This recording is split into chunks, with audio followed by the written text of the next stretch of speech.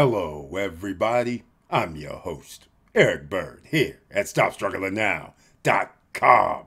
And today, we're going to talk about Dominican Republic Weekly. All-time record highs. Oh, yes, ladies and gentlemen. You know, from January through November 30th, 2023, all-time record high. Well, now it's December 26th. And the Dominican Republic was trying to break the 10 million record mark annually. Did they do it? Once you include air visitors and cruise visitors combined? Stay tuned and welcome. Stop struggling now, gear. Check. And please like, subscribe, and click the bell below so you get the latest updates. Now, let's get to it.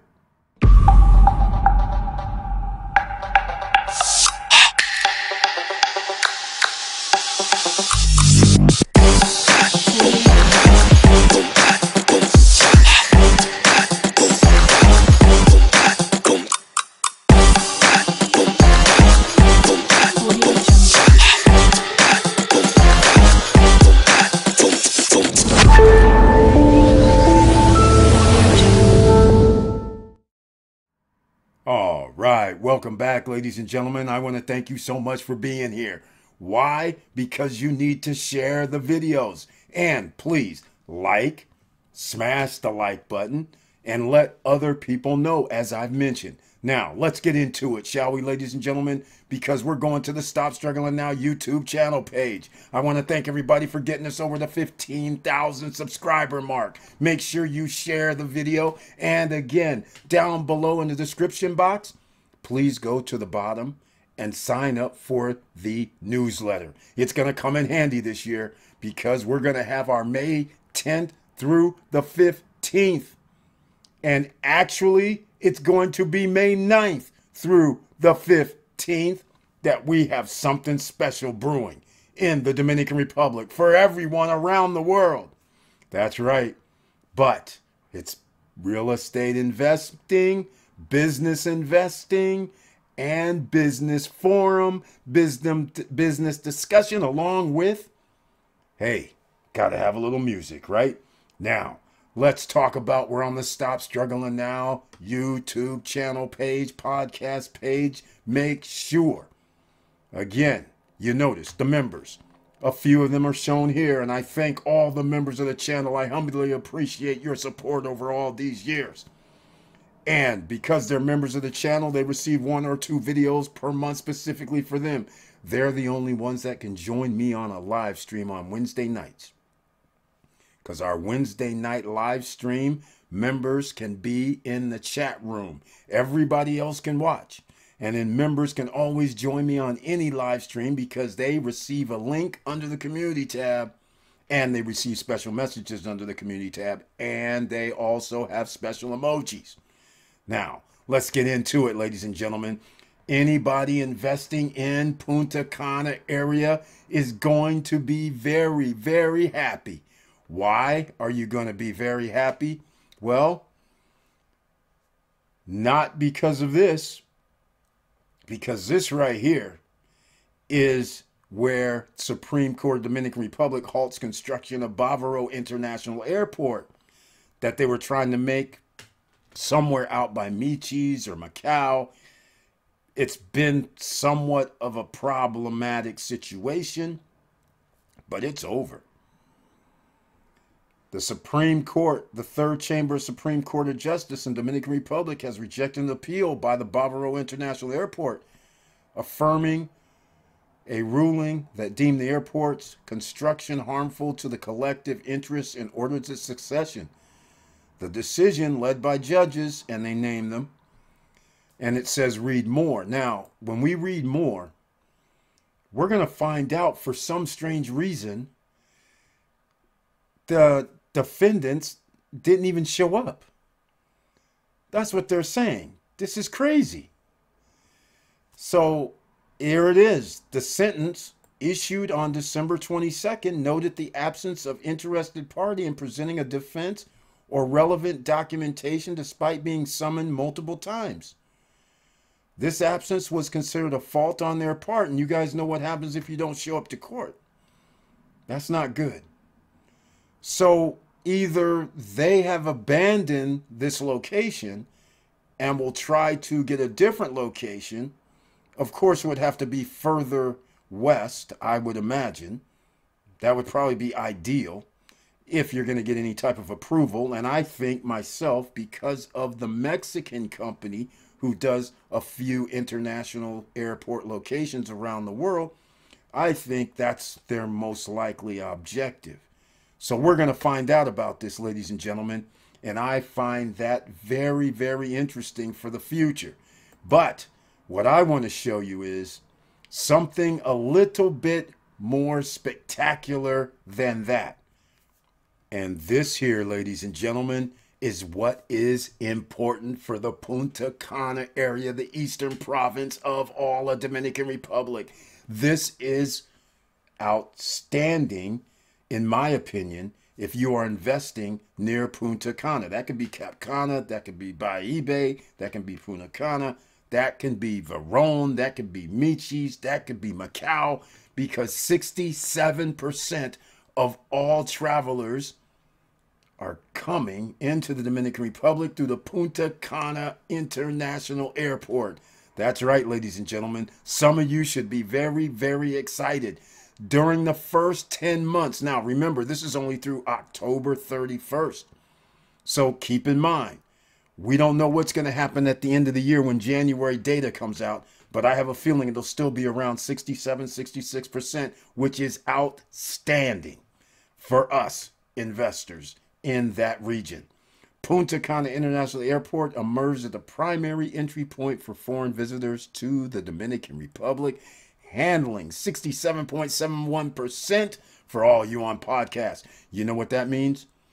3,788,198. You can divide that by 10. That's roughly 378,000. We like that number. But I guarantee you, 600 and some thousand came in November, as you would have known if you saw the last Dominican Republic Weekly. Now, what happens? They are definitely going to be in the 4 million range, but I have a feeling they could possibly make it to the upper 4 millions, almost like 4.8, 4.7 million, just coming through the Punta Cana airport. That would be incredible, because next year, here's the record, they're going to break it again.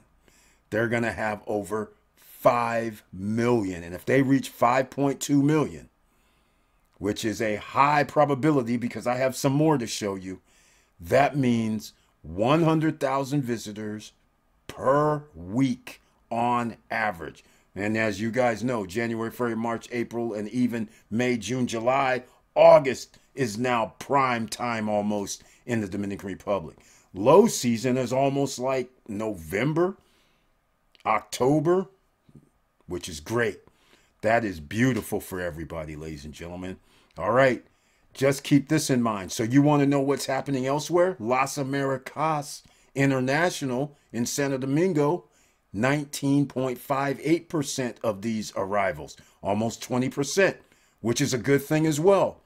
Top 2 destinations, and then it drops off dramatically. Puerto Plata catered to 4.68%. Cebu International Airport, 5.5%. La Romana, a low 1%. Samana, lowly 0.95%. And the last one I'm not familiar with, La Isabela, 0.54%. So again, this is great. January through October 2023, marking a 16% increase from the same period in 2022 when the visitor count was 4.7. Notably, the number of foreign visitors alone rose by 12.5%. Is that sweet or what?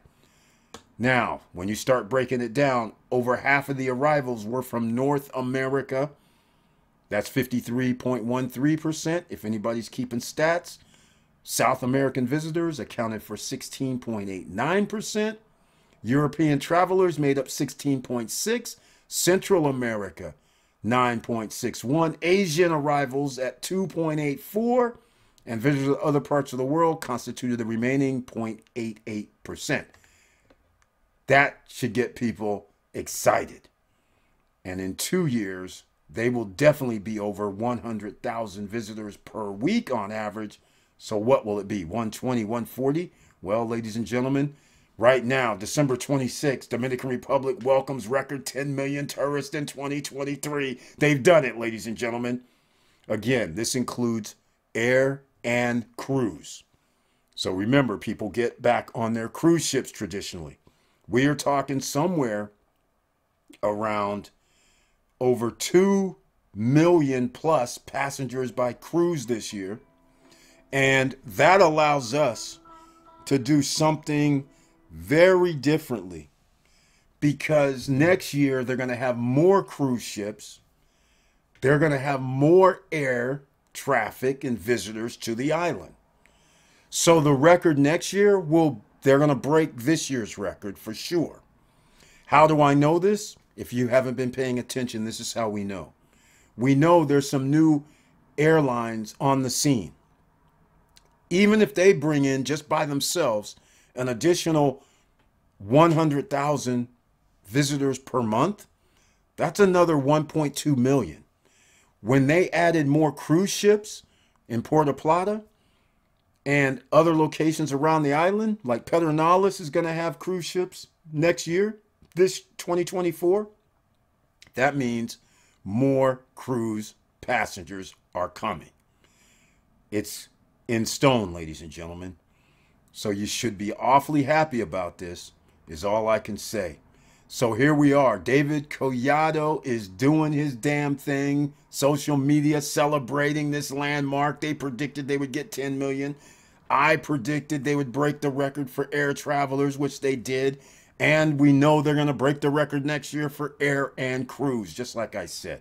I'm sorry, ladies and gentlemen. If somebody thinks it's not going to happen, please let me know down below. I don't see how it's going to be stopped because of this right here. Aerojet has come on the scene. Aerojet reaches new record with 54K passengers in November. This is why I keep saying, you know, American Airlines increasing more flights. You have more flights to South America, Central America, and the Caribbean. All these deals are bringing 10,000 more, 20,000 more, 50,000 more per month. Again, you start doing and adding this up, they're going to add another at least probably 2 million just by the likes of the Aerojets and some other Sky Highs. And there's a couple others, and they're doing inter-island airport hopping. So now a person can come in at Punta Cana. They can come in into Santo Domingo, and then they can get up to Jarabacoa, right? Up in the mountain region a little bit, because they can go to Cebu. So this is what's going to change the game for a lot of people, because they don't have to worry about transportation. That train that they're going to have going between Santo Domingo and Punta Cana area, that means that little corridor on the eastern province is going to heat up, especially if they actually build a real train that can go like, 100, 200, well, I won't get carried away, but 100 miles per hour. Can you imagine getting down there in a short amount of time, not taking like 3 hours? Can you believe if that occurred? There'd be a lot of people. They wouldn't care what airport they're landing at. And by the way, Open Skies Agreement it should also come about this year in 2024. It should be all ratified and everything should be approved. Let's get to it, ladies and gentlemen. Aerojet, a Dominican airline, has set a new record in its 14-month operation by transporting a total of 54,243 passengers in November. Why is that significant? November is not the highest month. What do you think they're going to do in the month of December? They're going to do more than 54,000. January, February, March, April, May, they're going to do more than 54,000 in all those months as well. Is it going to be 10,000 more, 15,000 more, 20,000 more? My guess, I'd be willing to bet you it's going to be 20,000 more easily. So again, if they reach 70,000 a month, that is good. If they reach 100,000, which I would not predict that, but I will go somewhere between 75 and 100 for at least 9 out of the 12 months next year. All right? They've made some great deals. I have to admit, they've done some good things. So, look at making the Dominican Republic a new air hub in the Americas, North America, South America. So, he shared that over 54,000 passengers, more than 10,000 used Aerojet for connecting flights. Remember what I was telling you? Totaling over 66,000 passengers for the month. See, this is what I'm saying, ladies and gentlemen. This is going to be special. And he anticipates over 70,000 passengers in December. Once again, I love it when we have a regular old prediction that should be about right. So just keep in mind, if you are investing in this region of the world, whether it's business, whether it's real estate, or anything else, entertainment, restaurants, excursions, there is so much opportunity that is coming your way, ladies and gentlemen.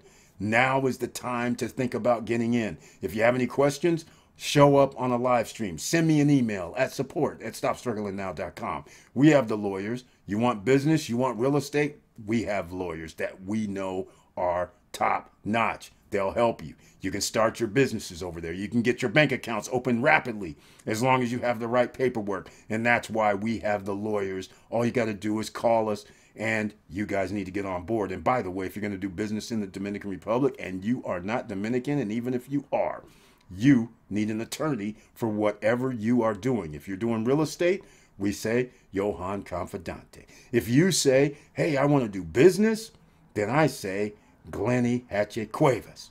Either way, top notch. That's who we're going with, and I suggest you do as well.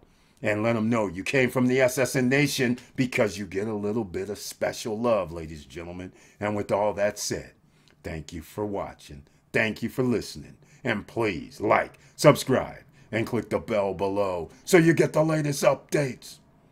And I know it's hard out here, and that's why we have to set it up, ladies and gentlemen. No credit check, no qualifying, no barriers to entry to get your foot in the door on real estate and get your foot in the door on starting your own business. It's simple. It's not that hard when you have the lawyers and you have the infrastructure and you have the accountants. That's all you got to remember. And with all that said, keep your head up, keep moving, and I'm out.